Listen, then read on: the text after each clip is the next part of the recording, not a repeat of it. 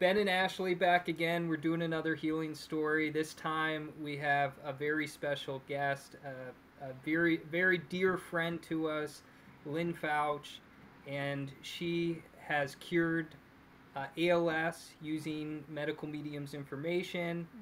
Such a wonderful, inspiring story. We've got Lynn here. Lynn, tell everybody hello. Hello, hello, hello.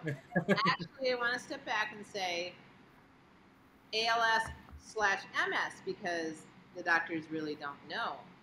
And so if you go Okay. to an ALS doctor, you'll get an ALS diagnosis. If you go to an MS doctor, you're going to get an MS diagnosis. And they so intertwine.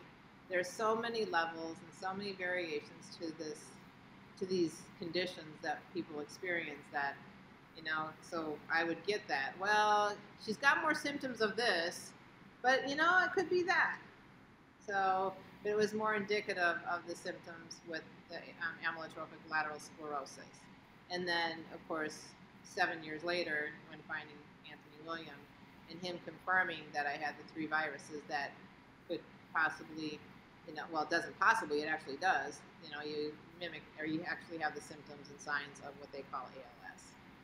But again, it's a fancy Gotcha. word for what we know is to be inflammation of the brain with the three viruses and feeding off of the toxic heavy metals, alloy metals, and spewing off toxins, neurotoxins, and then that creates the nerves to become damaged. And you get the symptoms of either, like I said, ALS or MS. So I had to clarify So that because it is true. They really don't know. Yeah. very true, Yeah, very true. Um, absolutely.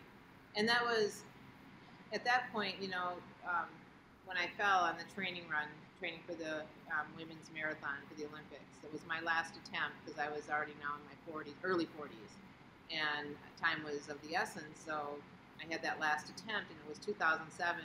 The games were 2008, and I really up to 2008, I really saw a decrease in my level of fitness because I was showing more signs of the viral loads, but I didn't know that.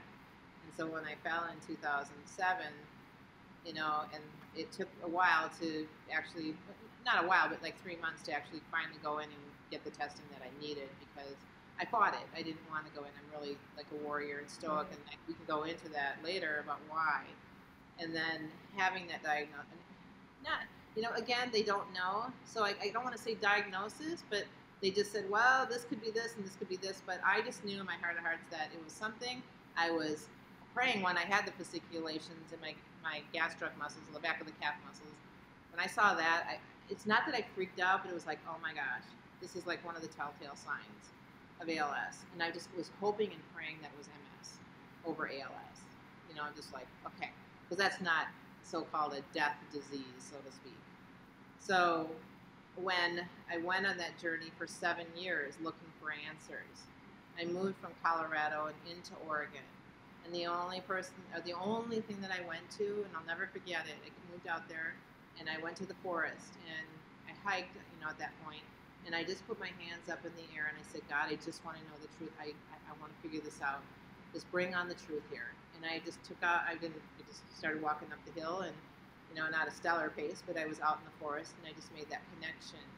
And it took 7 years. So I did a lot of things that a lot of people have been attempting to figure out their illnesses. Like I would do all the like apple cider vinegar, and I went to a holistic practitioner, and they did the Lyme testing because this may you can diagnose with Lyme, and I did the electrical stimulation stuff, and I mean I did a lot of things and blood draws, you name it, just to try to pinpoint what was not blood draws, but just what. Then the IV therapy was another one that I did, and I actually, because of my background in medicine, I actually took that myself, that course, and I went down to like vitamin C, magnesium, and B6, and I would actually do my own IV pushes. That was really an amazing. I felt really good with that.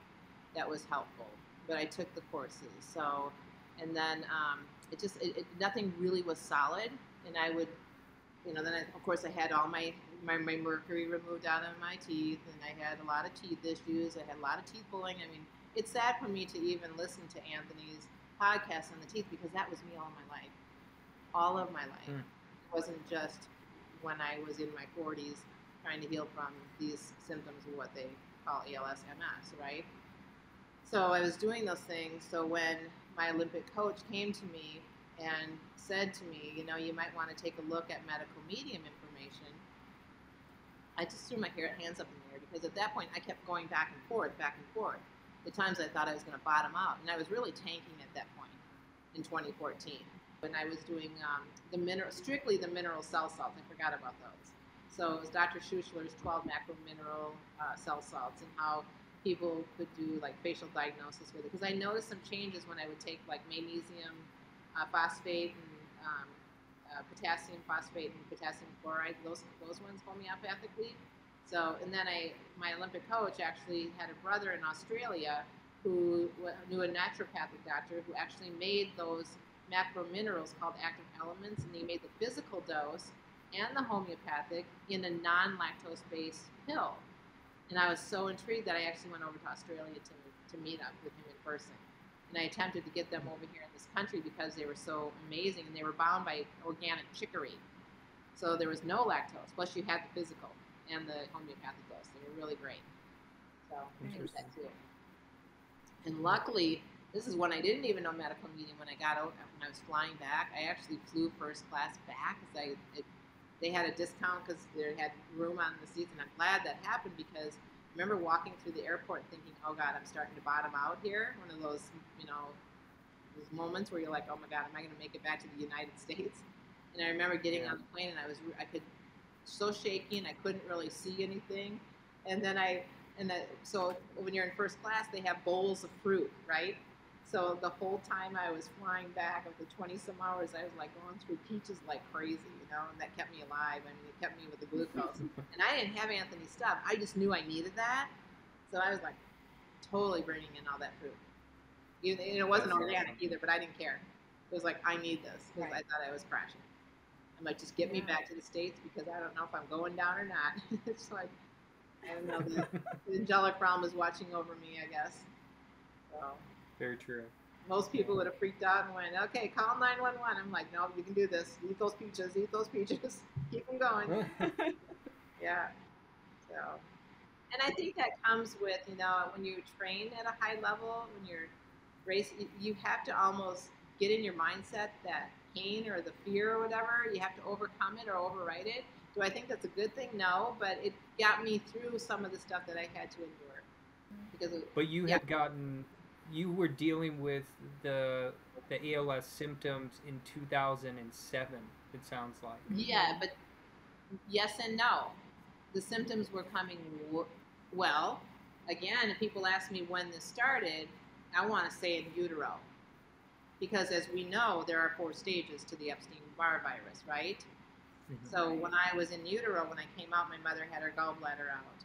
That's indicative of the liver, okay? Because the liver can't make the bile and store it in the gallbladder. And you know how the bilirubin and the cholesterol and all the gunk or whatever gets heated in the liver and goes into the gallbladder, and then you've got the stones and whatnot. Well, then I was a very colicky baby. So that was huge liver. And then all of my baby life, I always had like ear infections, and I had like a plantar's wart on the bottom of my foot that I didn't tell my mom. It looked like cancer when she saw it, So I had these things, and then at the age of 13 or 14, I had mononucleosis, really bad. I lost like 35 pounds, and I was hospitalized for 3 days. So that was, the second stage. And then we think that it goes away, but no, it was actually still in my liver, and throughout my life, I had other things going, and then in 2000, I had a prolonged QT interval, and that's a heart ailment where your heart won't fire at the end, and I actually had my heart briefly stop on me. I'm surprised. I'm really lucky it didn't stop on me when I was training and racing and doing these high-level things. Yeah. So you see what I mean? It wasn't just 2007. And then in 2000 when I had the heart thing, and then 2003, I remember my husband had an appointment with a chiropractor, holistic guy. He was down in Denver, and I would say, Dean, it was just in passing because I would be in the appointment. And I'd say, I'll be standing there, and all of a sudden my leg will give out, like the knee will drop. or I didn't do it. Those were signs that there were some neurological issues coming. You see what I'm saying? So it wasn't really 2000. It wasn't just 2007. And then of course I was standing outside the REI in Denver, and it was really a hot day, and I just got done training. And I remember my eyesight. It's not a migraine, and it's not one of those. It's hard to explain, but it was very. It was frightening. But I went inside. I wasn't going to say anything because I thought, oh God, could this be a tumor? Because of my background in emergency medicine, I thought, wow, this could be a tumor, but I just let it ride out, and it went away within 20 minutes. And so that was another sign. I just attributed it to be high-level training. It was warm. I didn't have a lot of stuff in my body for hydration. So I just didn't really think about it. And then after 2003, those things happened. Then from 2003 to 2007, I slowly was deteriorating. And I would do racing. Like I had gone to New Orleans to attempt to make the trials. And I was like 6th overall in the race. And I got up to 2nd overall. And I probably could have won the race, but I couldn't do that last push, I knew if my body was going to be pushed just a little bit more, I'd probably collapse. So at that point, I knew something was off. And then 2007 came, and still was chugging along, but yet not as strong as I used to be. And that's when I was full on, you're down. Fell over, and I got back up, and it wasn't stellar, but like I said, I did get back up, and I kind of ran back to my car. And ever since that time, then I had to hang up everything and really go within and go on a journey. And that's what I did for 7 years, and then found Anthony. So when you were, so you're done with the Olympic trials, and you get hit with, are you getting hit with more of these symptoms after that? Oh yeah. Oh yeah. There are times I'll never forget flying out to San Diego to go to my Egoscue postural alignment, because I was big into that too. And I would go out and do these seminars and whatnot, and I couldn't even get out of the hotel room. I had to stay in bed. And I had a lot of gastrointestinal issues. I had neurological stuff. I had the pinging and the fasciculations, and I had that thing in my head come and go, once in a while, and not frequently, but no, it was a rapid, decline after that. Yeah. But again, still, go ahead. Would you? I was just going to say, in your background, you come from conventional medicine, right? Yep. I do come from conventional medicine, but I also, we can go into that later, but I ask questions a lot. I could see some things that I didn't fully comprehend, why things were happening the way they were in medicine. And now that I am medical medium, like full on and never ever turning back, now I see what I was seeing, but I couldn't see what I saw back then in the 80s, in the 90s. And then, of course, when I had my son in 1995, I decided to stay home. And I'm glad I did, because then I started taking the natural route. And it's very interesting. I even stopped doing some of the conventional treatments to my son at a very young age. And that was hard because, when you're married to an emergency physician, and they're trained Western medicine, and you're coming up against what you believe and what they believe to be the best, even though in my heart of heart, I just knew something was not correct and something had to change. Now I know why. So, but I didn't fully know what I knew. Well, I didn't know what I knew back then. Right. So. But when you were dealing with these symptoms, like in San Diego, for example, what was going through your mind? Where were you going for help? I wasn't going anywhere. I went within. I know people go, how did you do this? I said, in the love of God, I guess it's me. That's who I have been. That even my mom even said when I was little, it took 6 doctors to hold me down to give me a penicillin shot because I had such bad like pneumonia or whatever. So I've just been this strong mentality, and I just knew that, I did other things like the healing techniques, like, this is your body is attacking itself because you created this, the feelings buried alive never die, and you name it, I did it. I did the tapping, I did the Qigong, actually Qigong, the medical Qigong, It was Master Chinny Lynn out of Minneapolis for Spring Forest Qigong. I actually found some relief in that with the neurological stuff. It actually calmed me down at times, but it would not stay. But that was helpful for me. And I did the, what's that one with the, I can't think of it right now. But you say these things and you hold your hand on your head or whatever, and it'll come to me later, but I did all of that stuff. So I was very into, and I thought, oh, all that buzzing and humming and stuff or whatever, there was something up there, like trying to download me into something that maybe that there's something that they were trying to tell me. And I've heard Anthony talk about that too. It wasn't. It was the neurological, the neurotoxins affecting the nerves. So, yeah. So this is me. I don't know why. I just didn't go into that fear space and would do all the other techniques, and I just had a mindset where you're gonna get over this, And it's interesting because I found a podcast on my computer from way back, and Anthony did talk about that. It's almost better for the person not to know that they have been diagnosed with ALS. And it's interesting because I have a woman that was sent to me through another practitioner, and I'm just her friend, and I'm helping her with her mother who was diagnosed with ALS. Full on, she's on a feeding tube, she can't get out of bed, and they haven't told her. So she doesn't even know the detrimental effects that this could potentially be, and she's making strides. So isn't that cool?